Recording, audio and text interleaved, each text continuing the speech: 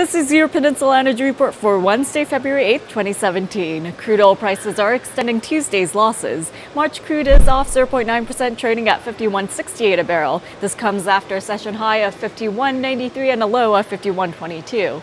Now, according to the API, crude inventories rose by 14.2 million barrels in the week to February 3rd to 503.6 million barrels. That build was much greater than expected. Meanwhile, gasoline stocks rose by 2 million barrels, also coming in way above expectations. And in addition to rising inventories, production is also on the up and up. The EIA forecasts an increase in crude output this year. As for policy expectations in the U.S., Trump has promised to support producers here in the U.S. through favorable taxation as well as regulation. And separately, China's oil demand is slowing.